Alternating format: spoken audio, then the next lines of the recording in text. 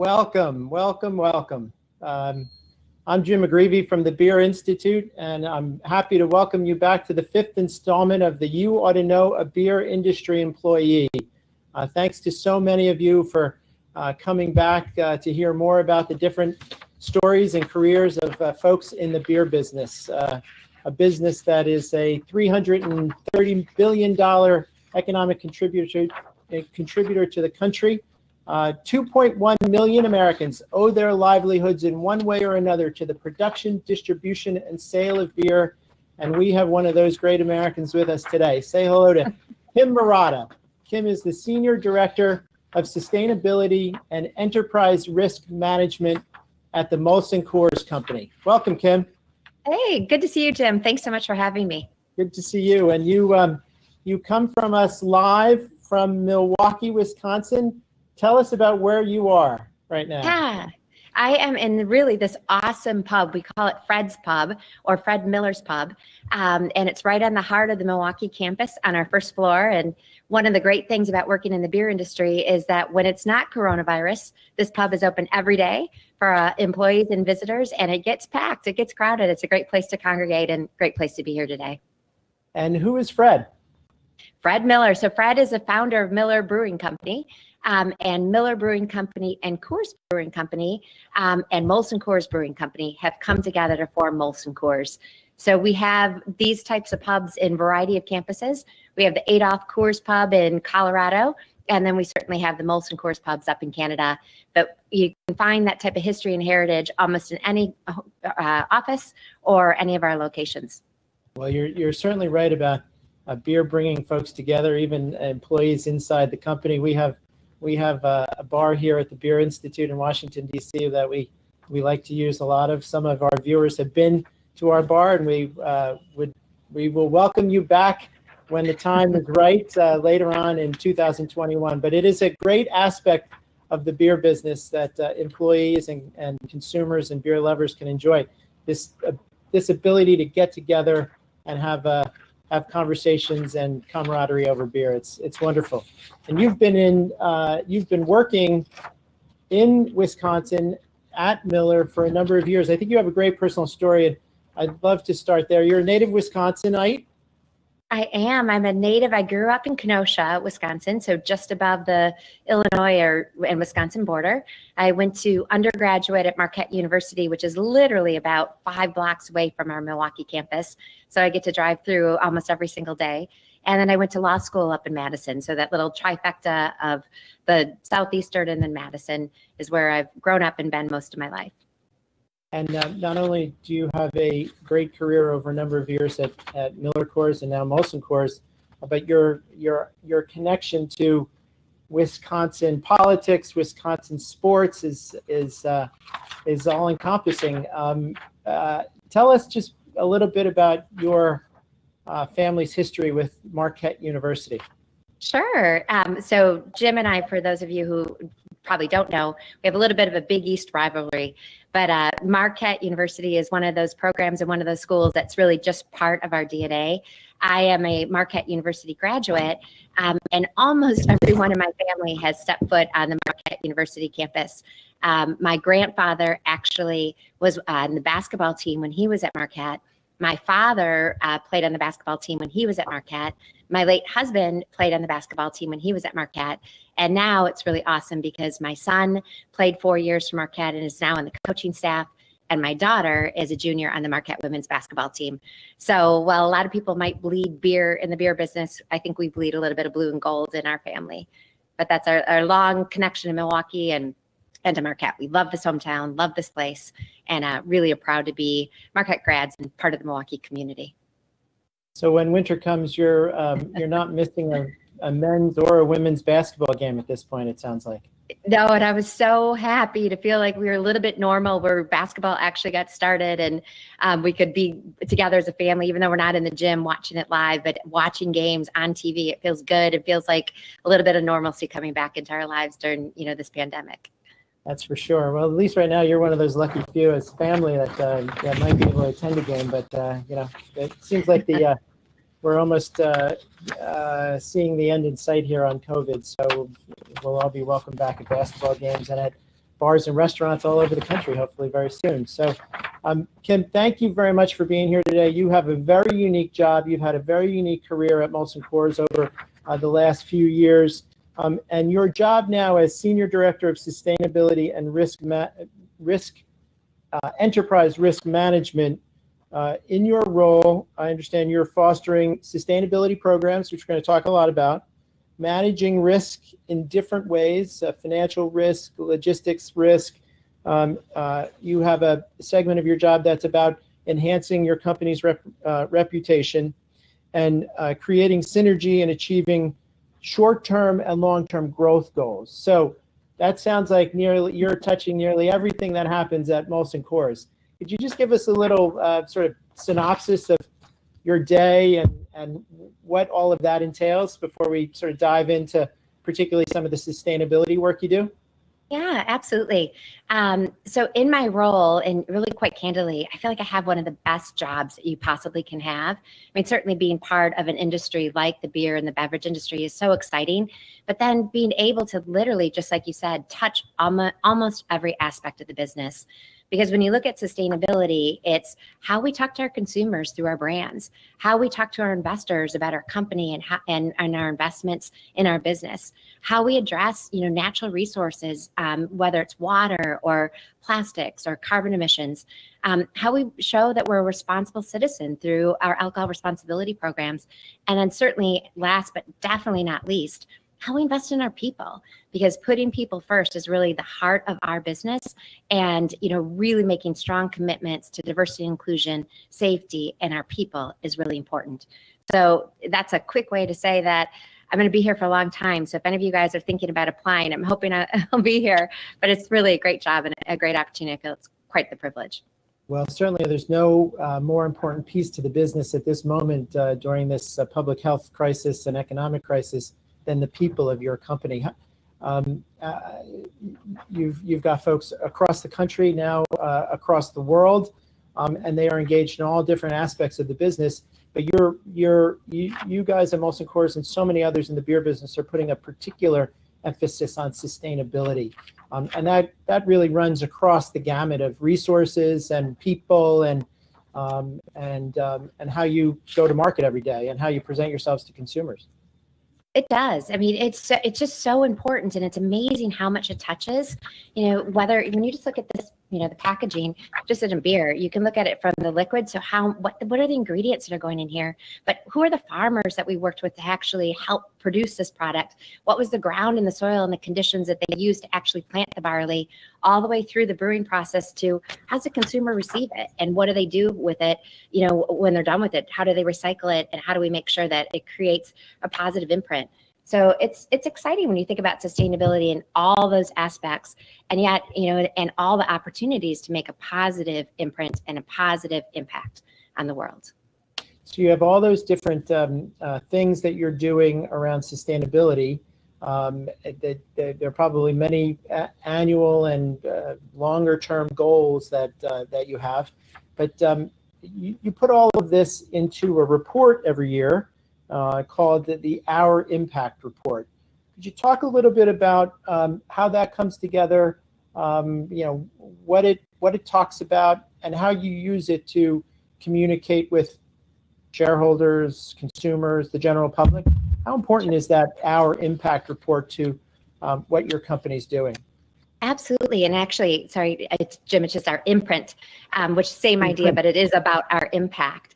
And the reason we call it our imprint is that we wanted to be a little bit different. Certainly when you talk about sustainability, so many companies are looking at it. So it's the imprint. So every time you pick up a beer, there's an imprint left behind, and we want to make sure that it's a positive one.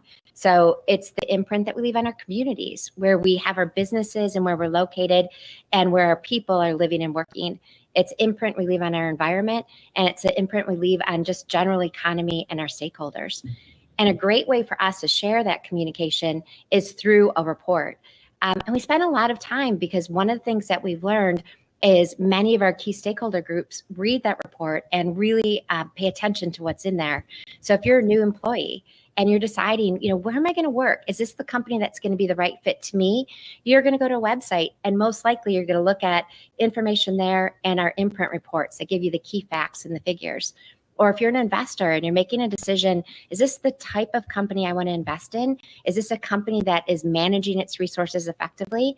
We hear from them. They go to our imprint reports and to our websites and to public information. And that's how so many, groups like that gain information about us.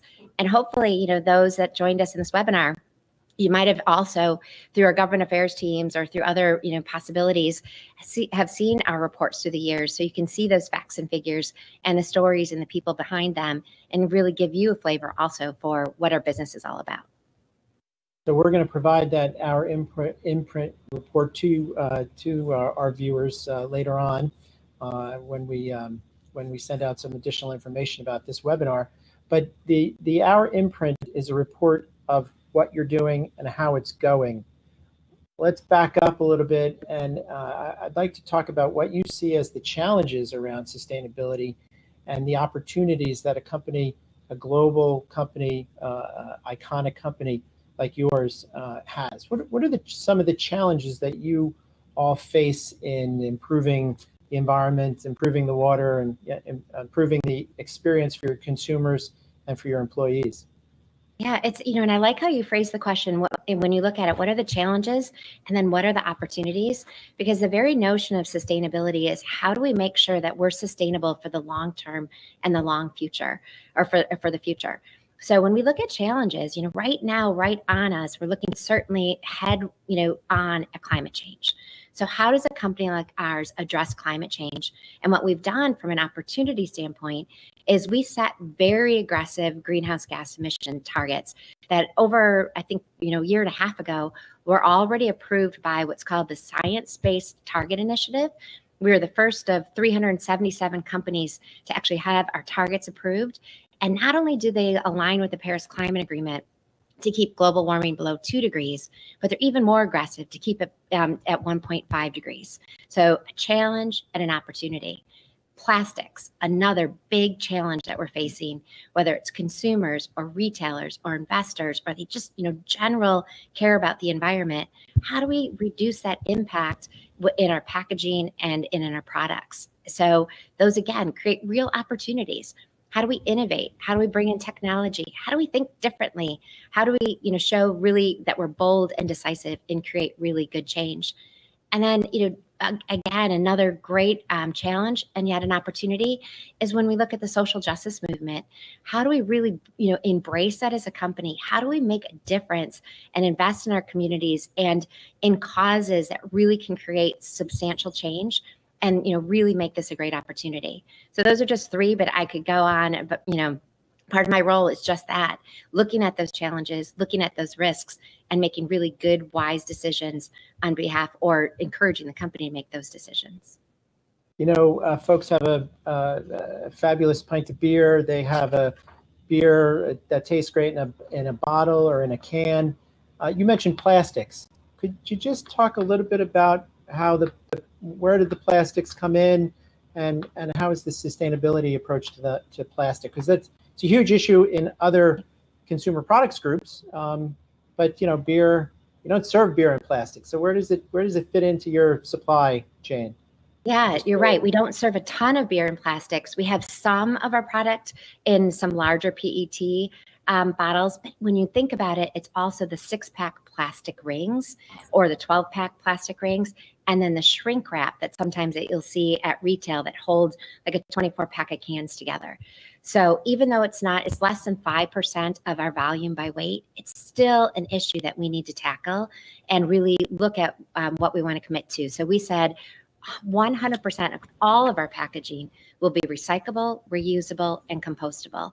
And then when we look at our plastics in particular, we will make sure to have at least 30% recycled content in our consumer-facing plastics packaging. And then it's not just that easy. You can have plastics, you can have recycled content, but if it's not getting recycled, that's another issue. So we're committed to working globally and federally and locally on recycling infrastructure and recycling solutions. And then lastly, around plastics, they're a big component of our greenhouse gas emissions. They're actually the largest component. So we partner with our packaging suppliers as well to reduce greenhouse gas emissions and our overall carbon footprint. So as you say, a big part of the global climate change piece of the puzzle, obviously a small part of your packaging mix, but still important to your company. Much bigger, sort of probably much more concern to your company certainly is water and water sustainability. So, water is one of the primary ingredients of beer, and you must spend a lot of time thinking about the best way to use and redistribute water. Could you talk a little bit about how generally the way you look at water sustainability at your company, and then we can sort of dive into a few specifics? Absolutely. I'd be happy to. So you kind of touched on it. We often just real clearly say no water, no beer. So for us, just like you said, it's the main ingredient in our products. It helps water our crops with our barley farmers. It's used throughout the brewing process. We heat it up, we cool it down. It's part of the pasteurizer. So it's really critical to us that we have great, high quality and quantity of water to brew our great beer. So when we look at it, it's three ways. What are we doing in our breweries? How do we make sure we're as efficient as possible when we're actually producing our beer? What are we doing in our brewery watersheds? In the United States, we have 2 breweries that are located in watersheds where water is scarce, where we have real issues of drought. So how do we collaboratively work within those watersheds to restore water or protect the water in those watersheds? And then third, how do we work with our barley farmers and our hops farmers to reduce the amount of water that they rely on as well to grow really great high quality barley and hops? So that's the 3 parts of our water stool. So growers, watersheds, and then what you're doing with the water inside the breweries, and all of those go into sort of targets that you have. You have a 2025 targets that you're working on. Tell us a little bit about those targets and how you attempt to achieve them. Absolutely. So we, back in 2016, when Molson Coors Beverage Company was formed, we became about the 5th largest brewer in the world. So it was really important for us to figure out where do we want to focus and where do we really want to make the biggest impact? So we set targets in 3 what we call pillars. So 1 around alcohol responsibility, 1 around the environment, and one around people and communities. Those are our pillars. And so water is in our environmental area. And when we set the targets, we said we want to reduce the amount of water that we're using in our breweries. We actually set a target to reduce it by 22%. And we're on our way. That's about investing in our capital, investing in our people, and making real changes about how we actually brew our beer. The second target is about our watersheds. So we made a goal that we're going to restore water in our watersheds that are scarce or stressed and put back water into those watersheds. And then our third is reducing the water within agricultural supply chain. So our commitment is that we were going to reduce the amount of water that we use by 10% across our agricultural supply chain. Now you might think to yourself, oh, 10%, how big is that? Well, 90% of all the water that we use is actually within our agricultural supply chain. So if we reduce our water, or when we reduce our water by 10%, that's actually 7.6 billion gallons of water. So we can make a real sizable impact and scale that up in our barley growing regions. Now, I'm interested. I'm interested in each of those pieces of the puzzle, but I'm interested particularly in the watershed. Obviously, you're using water for a commercial purpose.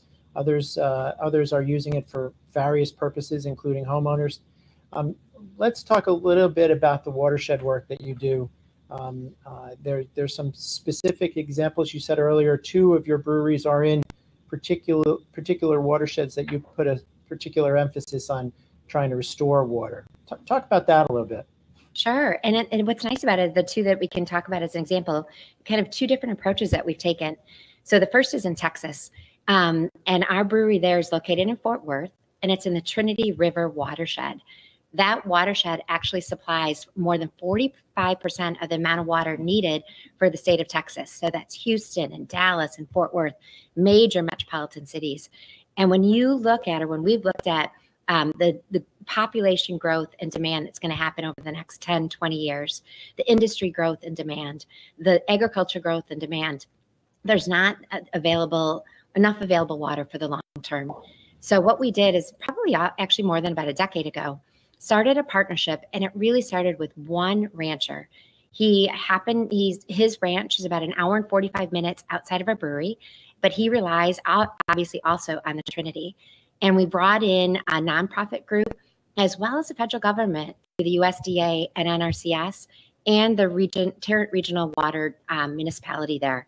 And collectively, we started to put in best management practices so that he could keep water on the ground and keep a good high quality water within those streams. We had such great success. This was Gary and Sue Price. I just need to call them out because they are such pivotal members of our story. He's a National Cattleman Award winner, and their commitment to the environment is just really bar none. And because they have that high regard within their community, or they're so highly regarded, other ranchers and farmers and landowners came to visit their ranch.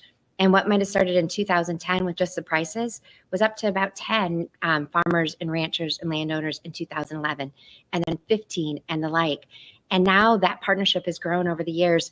I think collectively we've spent over about $8 million with the federal government and ourselves and the municipality or the water district. And we've restored over 2.1 billion gallons of water to the Trinity. And our goal is let's scale it up. So we just hosted a meeting just about 2 weeks ago.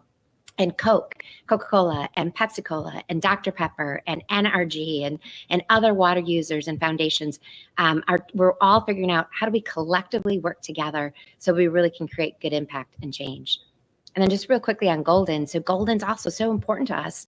And when we look at water stress, it's an issue, but also wildfires in that region are such an issue. So there we've partnered with the Nature Conservancy, and again, Pepsi-Cola and Wells Fargo, and we're doing reforestation efforts to really help control the danger of wildfires, which then in turn helps improve the quality of water in the Clear Creek. I want to talk a little bit about the partnerships, Kim, but you mentioned Golden, and we have a question from Bob Sesto, or a comment, I guess, comment and question. And Bob says, I love Coors Banquet beer. It's my favorite. Just wondering if all the beers at the Golden Brewery get the Clear Creek water, or is it just Coors Banquet? Good question. I shouldn't give away any little marketing tidbits, but that brewery relies really heavily or on the Clear Creek, and that water is integral to us.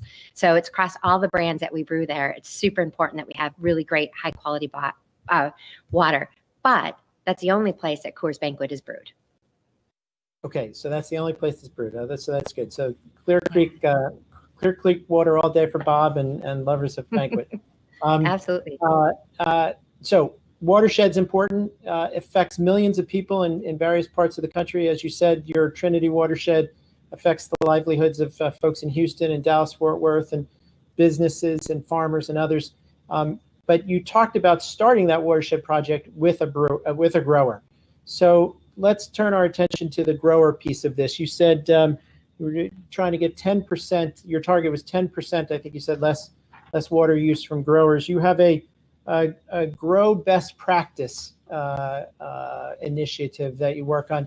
Talk about the importance of the growers to the beer production and how you engage with them. It sounds like nothing is done without the partnership of others, most importantly, these growers. Absolutely. I mean, one of the things that Bill Coors said many years ago is that barley is to beer as grapes are to wine. It's just so important. So we have a Better Barley, Better Beer program. And again, what I love about it is that it often takes, just one grower to make a difference. So quick example, we worked with the Stevensons to start a showcase barley farm. And what we did, again, more than a decade ago is start to put best management practices in so we could actually reduce the amount of water they were using on their farm. Again, nice success, bringing in other growers. And now the program has grown that all 750 of our growers are part of our program, our Better Barley, Better Beer. We work with them to track and monitor and measure water usage, energy usage, greenhouse gas emissions, tillage, fertilizer, nitrogen, phosphorus. And we actually have incentives that we pay them more to sustainably grow for us. And it's a really great partnership that is so important to us to get really high quality barley and still reduce the inputs and the impact, there you go, or the imprint that we have on the environment. We should change it to our impact. Kim, when you were in law school at Madison, did you ever think you'd be an expert on tillage? No. And actually, I did, growing up in Wisconsin, certainly farms are not foreign to me.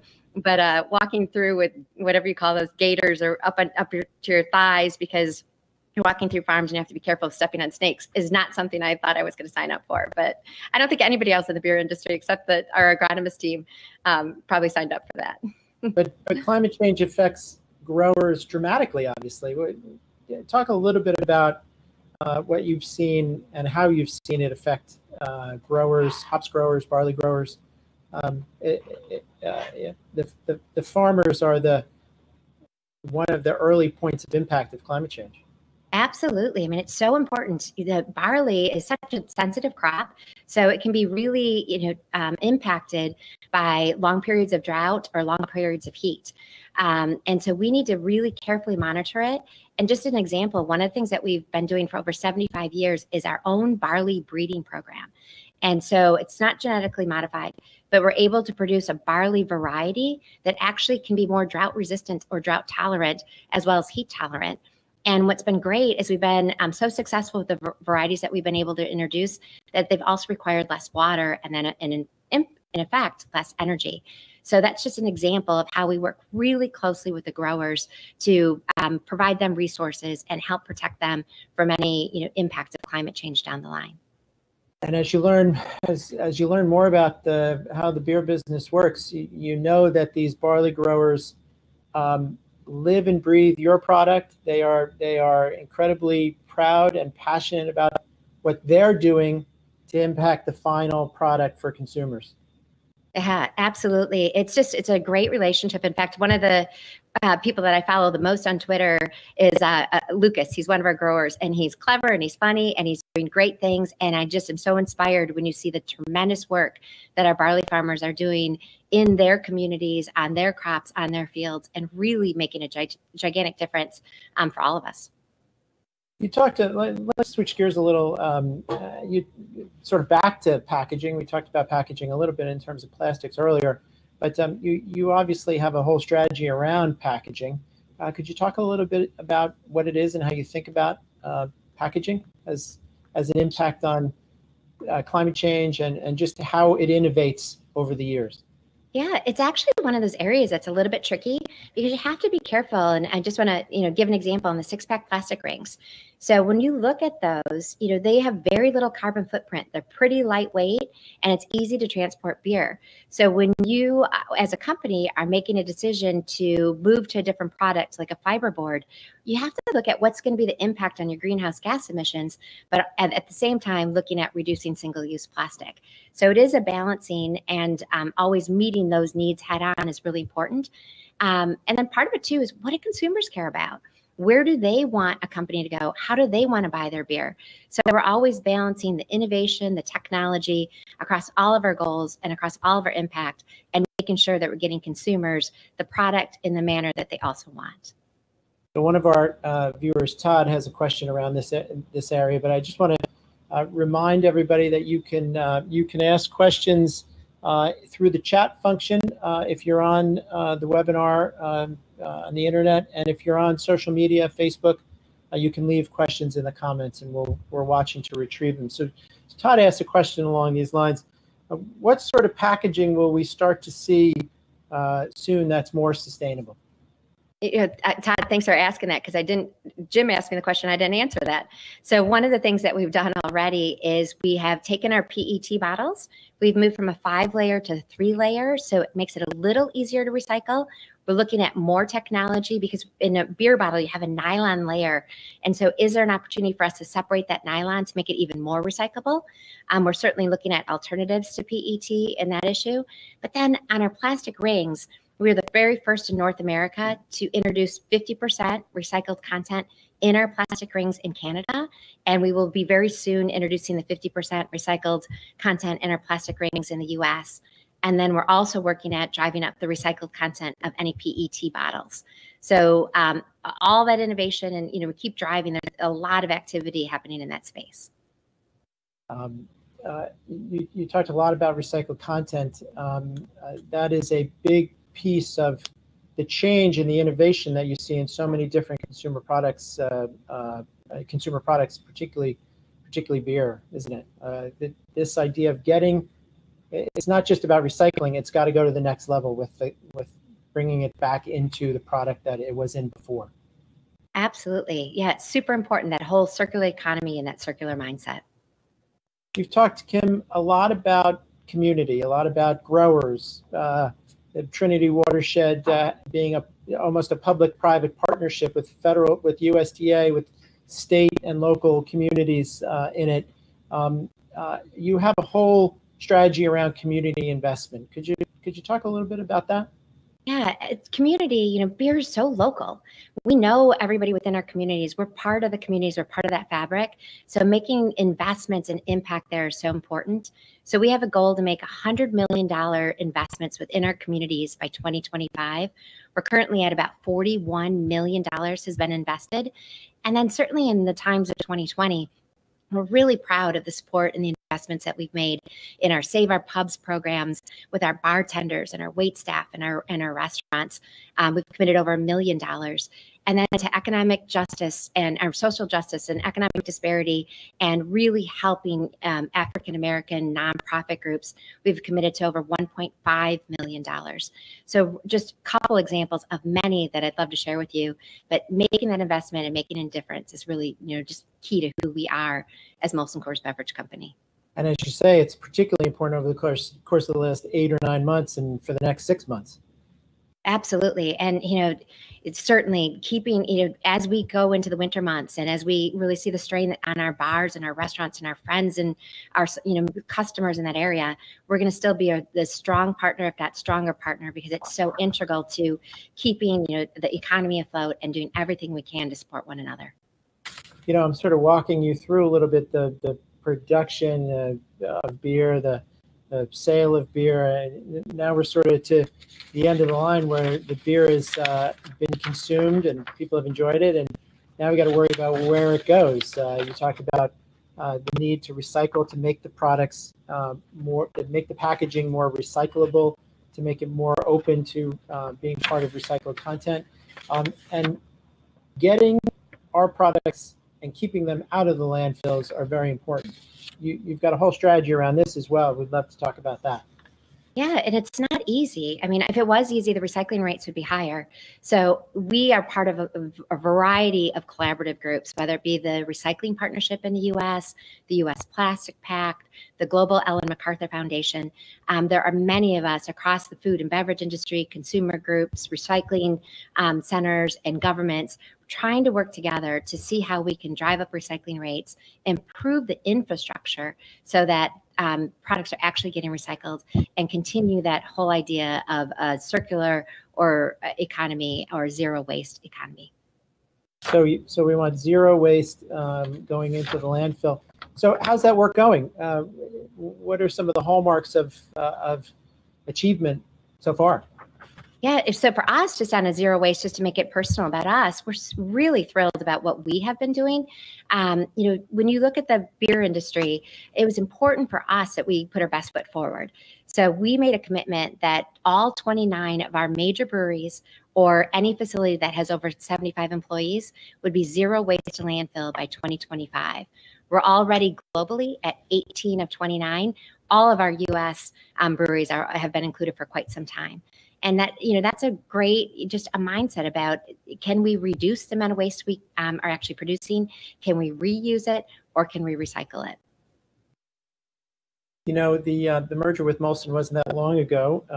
And John has a question here. How has the merger with Molson impacted your ability to act on a global level on some of these sustainability issues? Yeah, again, thanks, John, for that question. It's again about, an opportunity. When we merged with Molson, it's hard to say it's separated anymore. We became just a larger company. And so from our own standpoint, we thought we had a greater responsibility, and we think our stakeholders thought we had even a greater responsibility. So we refreshed our targets, and we set longer term targets and put even more stretch and raised the bar on what we were going to commit to. So it's actually created, I think, a better company, just even in the world of sustainability, but certainly all around, and makes us be able to do even greater feats and get more accomplished. Mm-hmm. Mm-hmm. Well, at the end of the day, beer is about the iconic brands that so many of the companies produce. Miller, Molson, Coors. You were all geniuses, certainly in making beer, but in sort of marketing it as well. So I don't think we can really not talk about how brands fit in to so much of your work. Talk a little bit about how you integrate your iconic brands into the work that you're doing and your colleagues are doing. Great. So I did say before I was going to be in this job for the long term, but if you guys can help me with that, if you can drink some more Coors Seltzer, that would definitely help me keep in this job for the long term. But we have this great opportunity to work with our brands and help tell the story about sustainability. And when Coors Seltzer was developing their marketing campaign and talking about where they wanted to be, water is so important to that brand. And so we worked hand in hand to develop a program where we could talk about our efforts around water that have been longstanding and where we want to be in the future. So quite simply, for every 12-pack of Coors Seltzer you buy, Molson Coors will restore 500 gallons of water back to the watershed. So we've made a commitment already to 1 million gallons of water just in the next year, and hoping that we sell more Coors Seltzer so that we can continue to restore even more across all the riverways and waters in the U.S. and in Canada.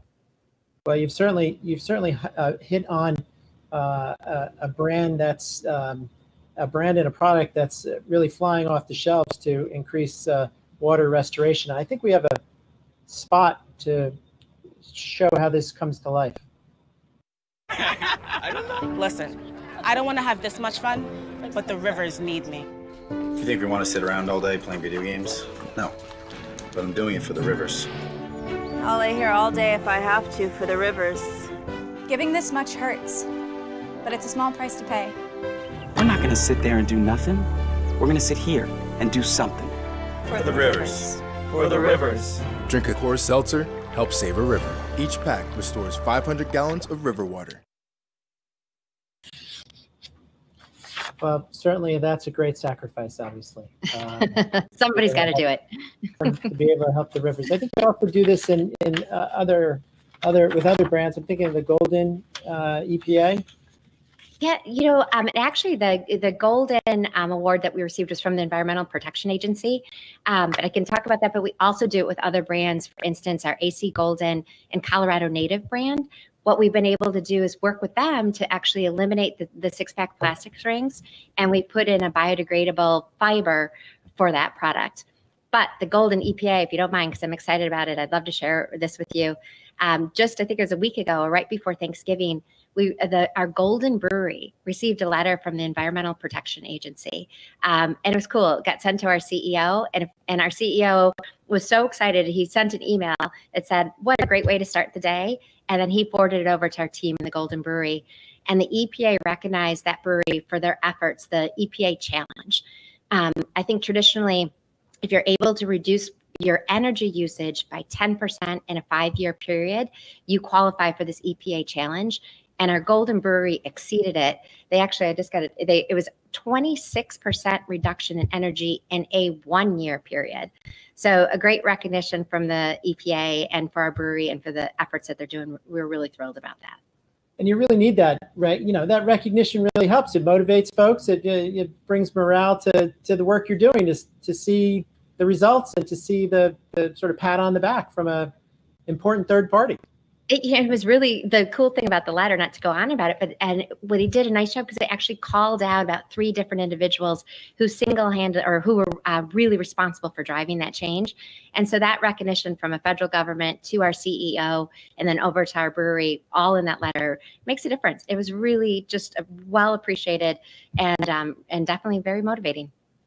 And not only that, but Golden is the crown jewel of, in many ways, of your system, isn't it? Really, the Golden Brewery, the Clear Creek, really important to who you are as a company. It is. I mean, it just speaks volumes. It's one of the largest breweries in the world. So when we can create great change, whether it's reducing our energy or reducing our water or producing fabulous high quality beer, it's so important to us. We're doing a multi-$100 million investment right now in that brewery because we're coming up on our 150th year of having that brewery in Golden. And so we're investing in that brewery to make it more efficient, to look at the brewing process and really continue to, invest millions and millions of dollars that will not only be better for producing great beer, but also having a better impact on the environment. And you're right, this is where water efficiency comes in. Capital investment into these breweries can lead to greater efficiencies in so many different ways that help the environment. So that's a wonderful thing. I want to just stick on the Golden Brewery. We only have a couple minutes left, but I just want to stick on the Golden Brewery for a minute. You have this sort of I'm just thinking about this in particular as it impacts our little bar that we have here. We love it. I love it personally. When we have Colorado Native. You asked about, you mentioned Colorado Native a couple of minutes ago, and I think it's actually a great example of how you can use a brand to build community. Could you, for the viewers who don't know what Colorado Native is, could you explain its uniqueness and how wonderful it is? Yeah, that's great. I do. I mean, it's such a special brand. So when you think about Colorado Native, it's just that. Every part of what goes into brewing that beer is native to the state of Colorado. So whether it be the hops or the barley or the water or the packaging, all of it is part of that entire brand. So it's a really special brand and one that we love, and it's exciting when you get a chance to drink it. And it tastes great, and we get it here as a special treat at the Beer Institute bar a few times a year. One of your great colleagues always provides it for us, and it's always a treat. So, Kim, we're going to sort of close out here. I want to thank you for your time today. It's been wonderful to talk to you. I just have one last question for you. Your daughter's on the, as you said earlier, on the Marquette women's basketball team. What's the prospects for the Marquette women's team this year? Oh, you know what? I forgot to tell her to turn in, but even if I didn't tell her, they're going to be a great team. We love Marquette basketball. So we've got UConn came into the Big East this year. So it's going to be exciting for the women to be playing UConn. We've got a great team in DePaul, really other fabulous competitors within the Big East. We're just excited to see them play. And hopefully they end up Big East champions. And hopefully we have an NCAA tournament and we see them doing well, if not winning that tournament. Well, we can all sacrifice with a beer for the environment during March Madness. It might be May Madness this year. Not really sure. That's okay. We'll take it.